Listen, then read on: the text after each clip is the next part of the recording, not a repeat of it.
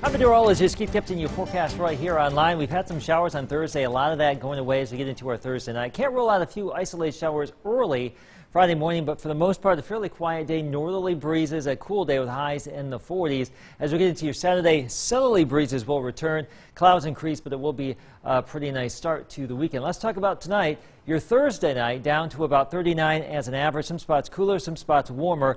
Some of those showers could linger, but a lot of the moisture will tend to skedaddle east of our region. Here's our Friday forecast. Upper 30s at 8 o'clock, 45 by noon. Clouds start to thin out during the afternoon, but it will be a pretty cloudy start. And again, there could be a few isolated showers early. So we're looking at some mid to upper 40s here in northeast Mississippi, 46 in Booneville, 48 in Tupelo, 49 in Columbus. Farther south towards Philadelphia, a better shot at 50 degrees. And then upper 40s again here into western Alabama. Here's our 7-day forecast. You can see that we have this cool Friday in store, 54 Saturday. Pretty nice, but your Friday night, very cold.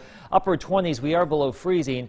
Some showers are possible Sunday, back to around 60, low 70s early next week. A next real good chance of rain, widespread rain, maybe even some stronger storms too, will be on Tuesday.